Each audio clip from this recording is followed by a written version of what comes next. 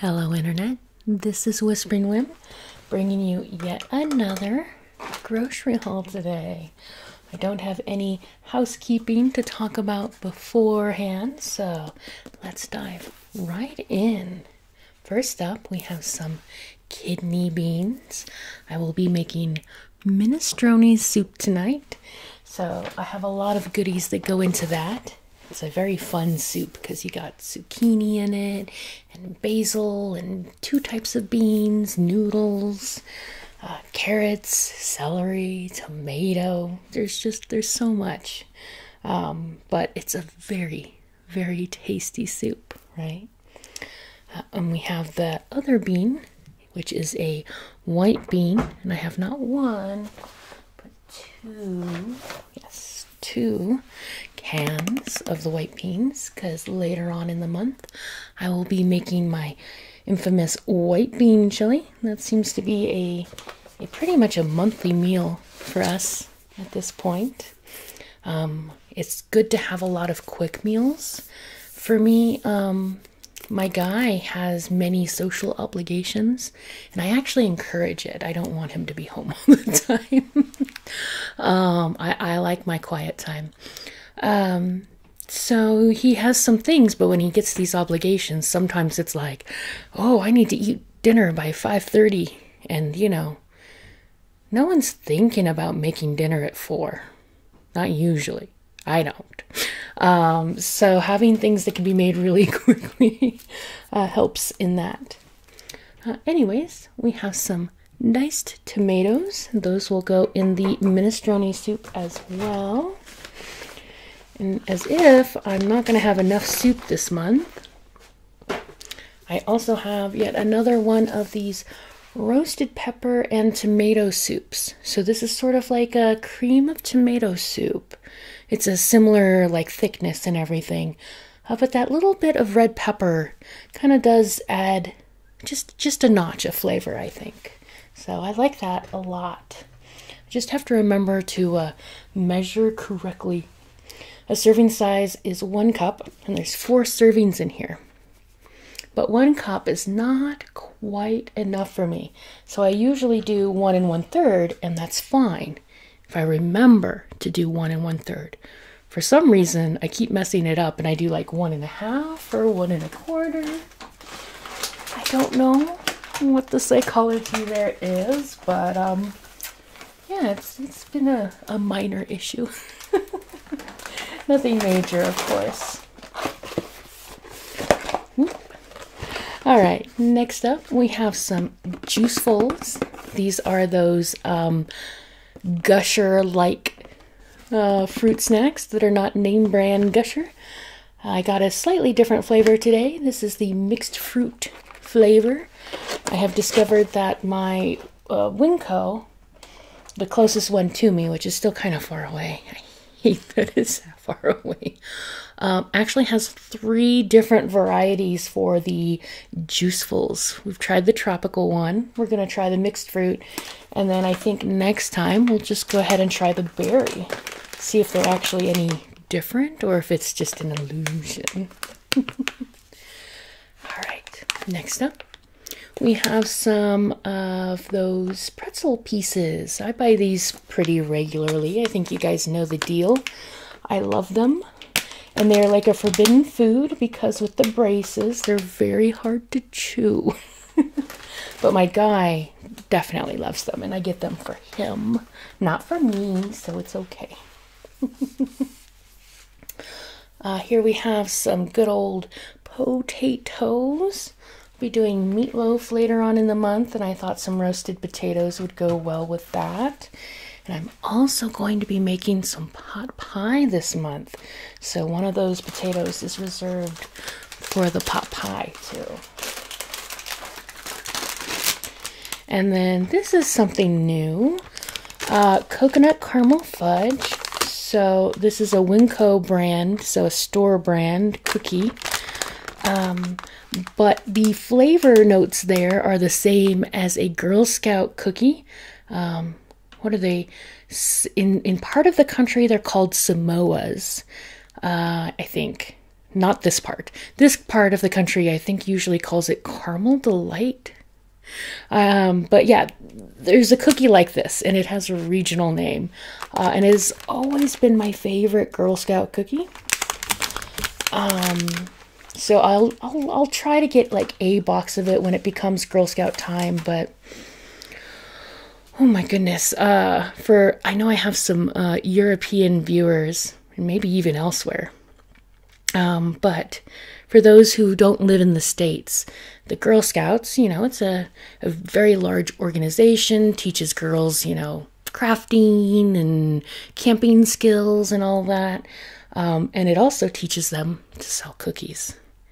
And they're decent cookies, but they sell these cookies right now, I think, at like $9 for a box that would, be about equivalent to this $2 package. And it's very aggressive and cutthroat. It's obnoxious because every troop has these goals to meet, and the girls get individual prizes for meeting their part of the goal. So what ends up happening during Girl Scout season is every storefront, everyone has little cute children in front of it being like, please buy our cookies. And if I was a millionaire, sure. They're not terrible cookies, but you don't get a lot of cookie out of what you're paying for. It's just, I don't know. My sister was in the Girl Scouts for a long time. I did it very briefly.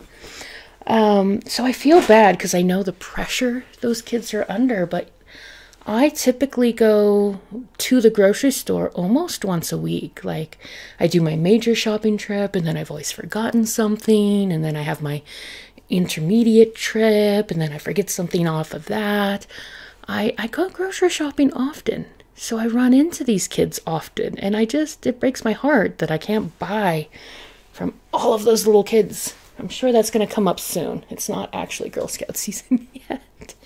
But anyways, moving on. Let's move on. This is a bag o' mangoes. My guy has declared that his favorite fruit. And if they were easier to cut, I would probably buy them all the time for him. But they are not easy to cut. And going to a store that might pre-cut them for me is super expensive. We actually have one really close to me. I love their produce section. They have the best produce. All the stuff you can't find in like regular grocery stores. They have like monk fruit and star fruit and gosh, I can't even think, lychee sometimes. They have some really good fruit selections and vegetables too. But they are expensive. And if I go in for a little bit of fruit, you know what happens? I end up having a like $100 bill for like 5 items. And then, oh no, this is a freezer bag that has been out of the freezer for far, far too long. I forgot about it. But there are some stuffed hash browns. I've tried many of the breakfast selections that you guys gave me, but mostly I've just reverted to eating those once in a while and then having vegetables for breakfast. We have, speaking of, some vegetables that are, yikes, mostly thawed out. That's bad. And some freezer bread, which probably will survive being thawed out pretty well. The other 2 items I'm not so sure about. These have been, oh goodness, at room temperature for at least 2 hours now. That's bad. Oh goodness. Anyways, I'm gonna stick these in the freezer, and I will hope that they are fine. Okay, and our next bag, sitting on top of another bag here, we have some more dry goods. I thought everything that was on the counter was dry goods, hence the problem with the freezer bag. I do have a bag in the cooler full of cooler stuff. I think what threw me off is that I usually don't show you guys the freezer stuff anymore, for simplicity's sake. But this was a slightly smaller trip, so I was going to show you, and then I forgot that I had it out. Anyways, long story. not so long story, just boring. We have some muffins. This is for my guy to have as part of his breakfast on the weekends. He always gets a little fun breakfast item. We have some seaweed snacks. Those are for me.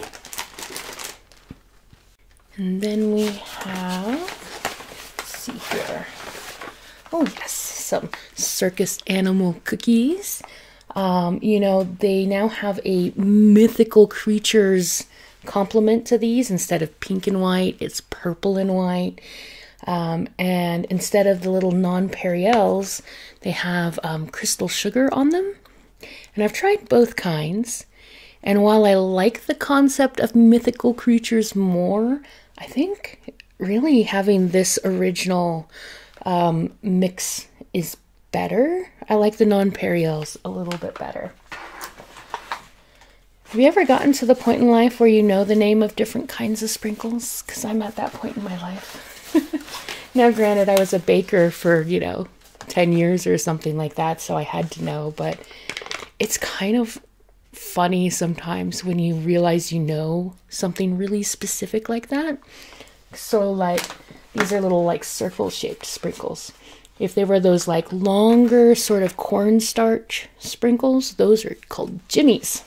Or at least colloquially, they're called jimmies. They might be called something different around the world, I'm sure. Another fun fact, if I have any Australian viewers, I have yet to try fairy bread. And for everybody else who has not heard of fairy bread, basically they butter toast and put sprinkles on it. And that's like a major thing as far as I understand. And I would like to try it. The only problem I see is that American bread is typically a lot sweeter than it is like anywhere else. I've read many people commenting on how sweet our bread is. They think it's like a dessert bread. So I'm wondering if sprinkles is over the top to us because our bread is already over the top. But one of these days, I'm going to give it a go. In the meantime, though, we have some black garlic parmesan flavoring. I'm going to do Brussels sprouts and chicken later on in the month, and this will do well by those Brussels sprouts. It's a really good mix for them. And then we have some garlic urban wine. This is for a separate chicken and vegetable dish. It's just a really good marinade. I like how versatile those things are, and I buy lots of fancy spices, but sometimes just getting the premix is it's better. Occasionally, not every time, but occasionally.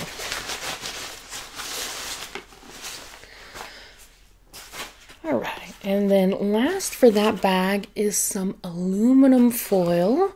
I actually have some, I think it's hiding behind the cutting boards back there. But it's the really thick, good kind, and I kept using it for situations that a thinner foil would work. So I'm finally being practical about this, and I got some thin foil, or multi-purpose is what they call the thin one. And then when it's a thick one, they just tell you that it's thick. So that's always fun. All right. Now we just have one more dry bag, it looks like. This trip was definitely a little on the smaller side. I'm really trying to crack down on our budget and everything, so instead of when I normally shop, I actually just go and I pick things up. This time I actually wrote out everything I wanted to cook for the next 2 weeks, and then which store I was going to buy which ingredient at, and like did a whole bunch of legwork. And I haven't done the Sam's Club. That's the big bulk warehouse style store. I haven't done that part of the shopping yet. It won't be in this video, sorry. But I think this is going to be a much more effective way of buying things because I definitely spent less than I typically do. But maybe I didn't buy enough. I don't know. We'll find out. Okay. Anyways, so some good old facial tissues. The name brand being Kleenex. Brand nomers is a fun thing. You know, when you think of a tissue, and instead of saying tissue, you think Kleenex, or instead of a Q-tip, you think, or instead of a cotton swab, you think Q-tip. There's a whole, like, thing about that where companies rather, try to differentiate that their product is not what the product should be called, like their name brand, because they want to stand out. There's a lot of examples of that. We used to play a game when I was a lifeguard, long time ago, where we would try to think about as many brand nomers as we could in a row. And there's a lot of them. Let's see here. What else comes off the top of my head? A Band-Aid, which would be a bandage or a plaster, depending on where you live. There's a few more, but I will move on from that. Because in my hand is a very crinkly, crunchy bag of potato chips. That's for my guys' lunches right there. And then we have some tortillas. We'll be making tacos again. That's a pretty regular thing. We have some zesty dill spears. There we go. Didn't know that would be a tongue twister. I always get torn on whether to buy pickles at the regular grocery store or at the bulk grocery store. I got it at the regular grocery store this time around because they have this zesty flavor. It's like got a bit of kick to it. Not like hot, but definitely a little spicy. And I think my guy prefers them because he always prefers more spice. That's no surprise. So I think he prefers them, but for the same price, I could go over to Sam's Club, which is the bulk store, and get a, decent but generic tasting pickle. It's like twice as much volume, petite pickles. And yeah, so I get a lot more pickles for the price. So it's always a toss-up. And what I just do is I, alternate. So sometimes he gets the tasty pickles and sometimes he gets the sufficiently good pickles. All right, next up we have some sourdough bread, but this is the cracked wheat version, so it has just a tiny bit more fiber and stuff in it than a typical sourdough bread does. And I will be using that for many things, but mostly for steak sandwiches, because that's always good. And then we have, you stay up there. We have some jalapenos. They are not as super ginormous as last month's jalapenos, so I won't be making any poppers this time around. We have some curry mix thing, bouillon cube. I don't know exactly how you would define that. They're like little tablets. They're pressed spice with like a little bit of fat. And they are very, very good for making curry. Like, I feel like I'm not missing out on any curry goodness versus like, I've had curry powders and mixes and, made my own adventure kind of a thing. And, just getting that stuff works very well. Okay. Next up, some Fig Newtons. These are the, not Fig Newtons, pardon me. These are just the Newtons that are strawberry flavored. It still cracks me up that my guy can't stand Fig Newtons, which is the original stuffed cookie type thing that brand is known for. And that it also cracks me up that they, instead of saying strawberry Newtons, they just call them Newtons. But the Fig Newtons are still called Fig Newtons.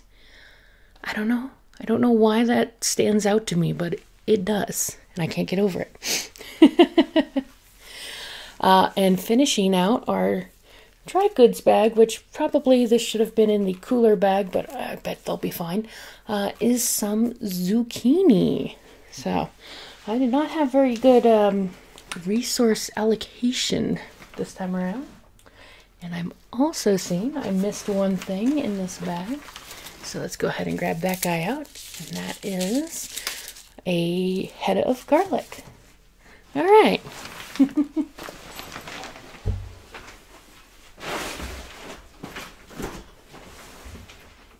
Moving along, we're at our final bag already. It was, again, a bit of a smaller trip, partly because of the planning and partly because I did not hit both stores in one day.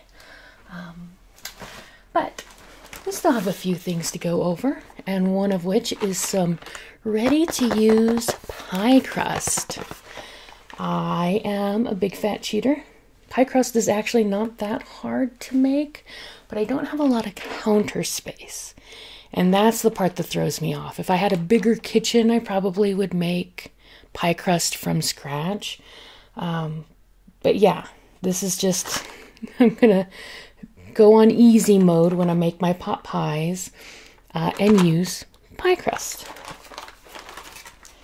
Now, as a random little aside, one of the reasons why I wanted to make sure I had the thinner foil is that something that I need the thicker foil for is making the pot pie rounds. I don't have any ramekins or appropriate vessels for individual pot pies, so I make my own out of foil. And I almost cheated. Like, Winco didn't have anything that was like pie shaped that small, but they had like little tiny bread loaf molds, you know, the aluminum with the plastic topper. And I almost got those to put the pot pie in, but they had a plastic lid included, which is normally a selling feature, right? But I have no use for that lid, being that I'm going to make pot pies and serve them. So, long story short, I wanted the convenience of having a preformed shell and just did not go that way to save the plastic. I'm still a good girl sometimes. Sometimes. Okay. Next up, we have some mozzarella cheese, some clover and alfalfa sprouts, some kielbasa. I love having kielbasa on hand because it's good for like so long. We have some regular old butter. Here's some pre-chopped basil. Last time I bought this was the first time I had bought this brand. I wasn't sure about it, but it ended up being pretty good, and it lasts about a month and a half in the fridge, so I get to use it for a couple of different things. Then we have half and half. That's for my guy's coffee. I am a reformed coffee drinker. I don't do it that much anymore. And in fact, the past couple of times where it sounded good, I've poured myself a small cup of coffee and have not been able to finish it, which is weird. I used to drink like, let's say, maybe 16 ounces worth of coffee every morning. It's weird when things like that change. Anyways, moving on, we have a little petite sirloin. This is what I'll make our steak sandwiches out of. And I was surprised to find a package that was only $3.87. It's 0.67 pounds, so it's not a full pound of steak, but it is a sufficient volume for steak sandwiches. So, I don't know. It feels like a deal. I wonder if like the guy had his thumb on the scale or something, because actually, where is it? Let's take a look a little bit, because I feel like those steaks have to weigh more than the package is saying. The price was too good. Let's see here. And of course, I won't know exactly how much this styrofoam weighs, but it can't weigh that much. Okay, so with styrofoam and plastic, my personal scale is saying that this is 11.5 ounces versus their 6.7. Yeah, someone had a thumb on the scale or something. There's no way this styrofoam weighs what? That would have to be a difference of 11.5 minus 6.7. That's almost like half the weight, guys. I got a deal on this. I don't know how or why, but I got a deal on that. Okay. Moving right along.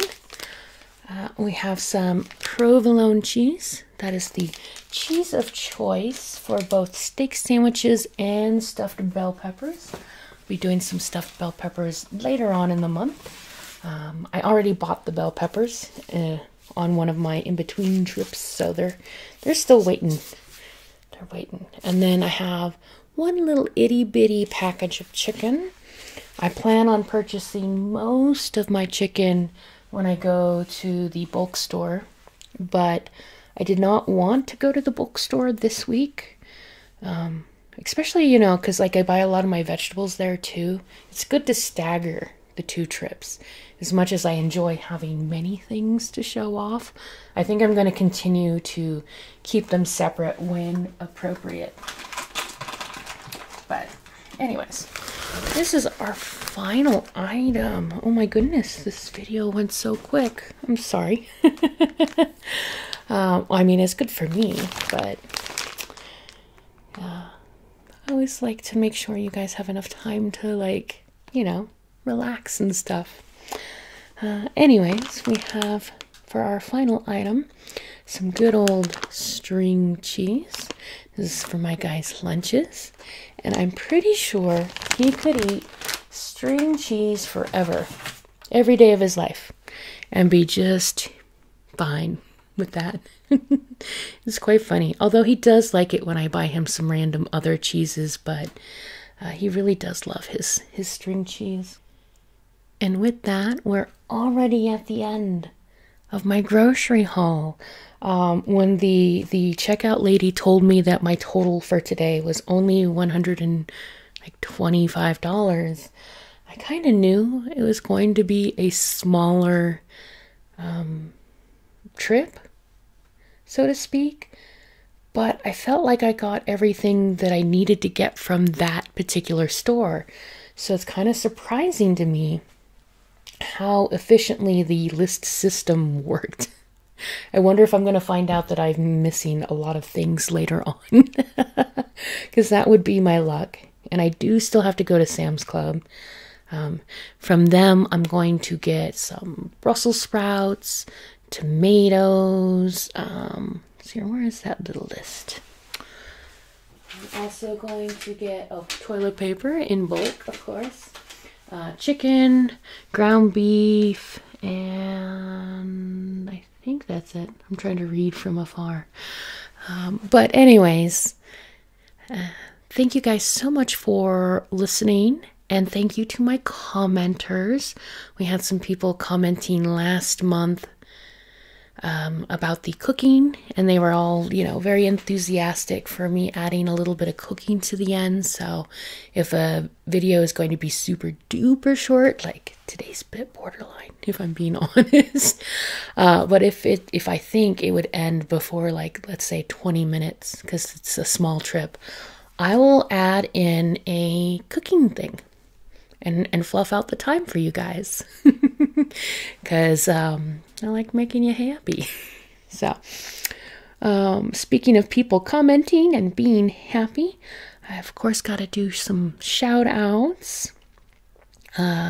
Shout out to Hot Sauce 188, the ASMR Samurai, Lacey, Dulce Crystal, and Snuffle Pig. Thank you guys for commenting and helping me, know what's good and which direction you guys want me to go in. So until next month, I hope you have a wonderful night. Bye bye.